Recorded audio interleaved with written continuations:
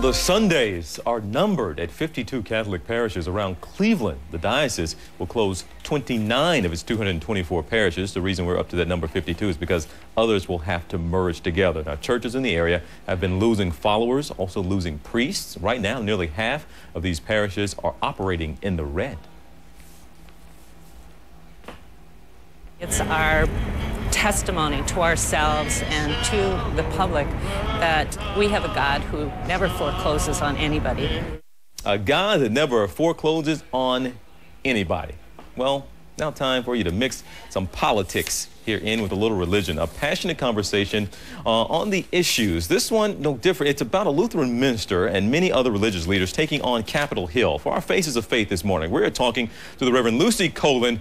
Good morning to you, Reverend Lucy Kolin. We appreciate you being here. You are watching all this foreclosure mess. Apparently, you don't feel like enough is being done by maybe some of the politicians out there, the policymakers, so you have decided to do something yourself. What are you doing?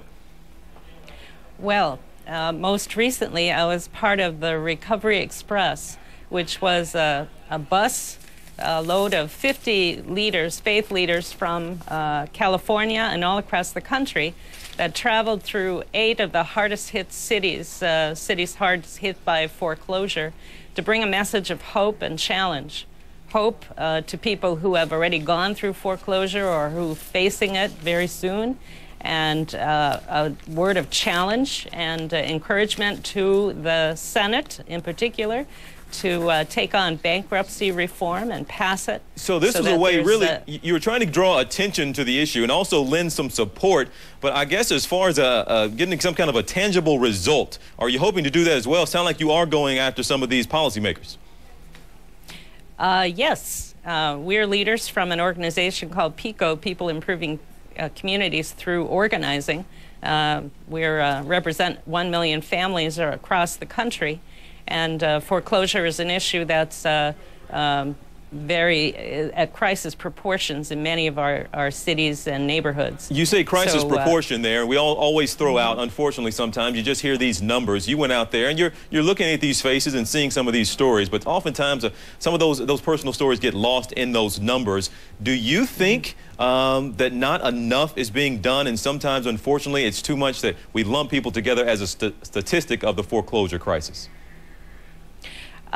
I think the stories need to be told, and no, there's not enough yet being done. We're really grateful for the first big step that President Obama took in announcing the HASS program. But those programs, which banks can use to perform loan modifications, don't have any sticks with them. It's voluntary that banks use those guidelines. So we want to see bankruptcy reform. If a bank won't work with a person working in good faith, then they would have the opportunity to go into court and see if the judge can make that loan modification for them. Okay. Oh, go ahead. Finish your point, please.